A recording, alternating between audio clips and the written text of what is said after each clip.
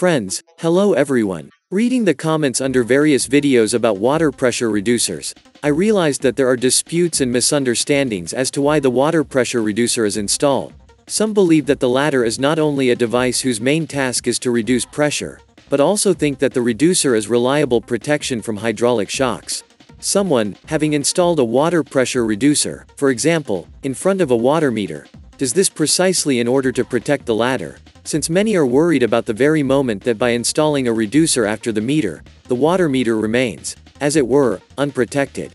To learn more about the operation of the water pressure reducer and the choice of a place for its installation, I told in my other video, the link to which you will find in the description or comments to this video. Regarding protection, the question immediately arises, from what do you want to protect the meter? High water pressure? Okay, everything is clear here. This is the work of the water pressure reducer. Water hammer protection? No, and no, the water pressure reducer doesn't like them. Yes, there is talk on the network that the pressure reducer protects devices from water hammer in the water supply network, but this is not entirely true. By virtue of its design, the water pressure reducer, of course, reacts to the occurring water hammer, but in general, its task is nevertheless connected with the regulation of the water pressure, of course. In fact, it works with a sharp increase in pressure in the water supply network, reducing its throughput and thus most taking all the blow on himself. Why is the water pressure reducer not designed to protect against water hammer? With the same success, it is possible to consider a head covered with bare hands from a brick falling from the top as a reliable protection. After all, when a brick falls, the main blow will fall on your hands. But the head will still hurt. And it is not yet known how this will affect in the future.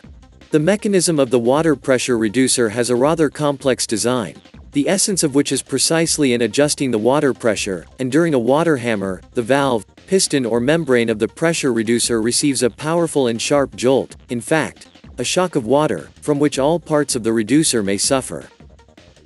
After all, what is protection? This is when all the water supply units are protected, but here it turns out that the pressure reducer is a device that takes all the shocks on itself and is subjected to loads that can lead to its destruction. Indeed, in order to withstand a water hammer in a water supply system, a number of conditions must be created to extinguish this shock, and a pressure reducer is not the best option for this.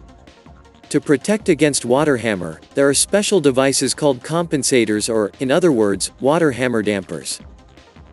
Such devices, due to the piston or membrane located inside them, are capable of painlessly for themselves, quickly triggering during sudden surges of water. In compensators, in fact, there is nothing to break. The whole principle of their operation is an increase in the volume of the inner chamber due to the compression of the piston or rubber membrane. By enlarging the inner chamber, the compensator nullifies a sharp shock of water and prevents the consequences of a negative impact on the water supply system and plumbing fixtures.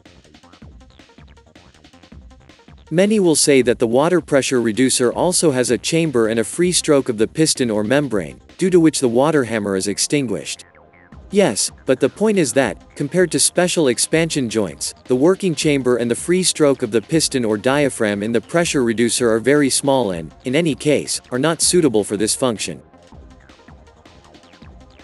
Also, for example, a piston reducer, having a high inertia, simply does not even have time to work during a water hammer, allowing a sharp jump in pressure further into the internal water supply system. And only a membrane reducer, having a higher reaction rate in a large working chamber, is to some extent able to take the brunt of it. But here the question naturally arises, why install a pressure reducer against water hammer? Because it is quite expensive and not designed for this. Isn't it easier to install a compensator right at the inlet, which is designed specifically for this and is much cheaper than a reducer? On this, let me finish. Subscribe, to whom this video turned out to be useful. Do not forget to like it. Good luck and see you soon.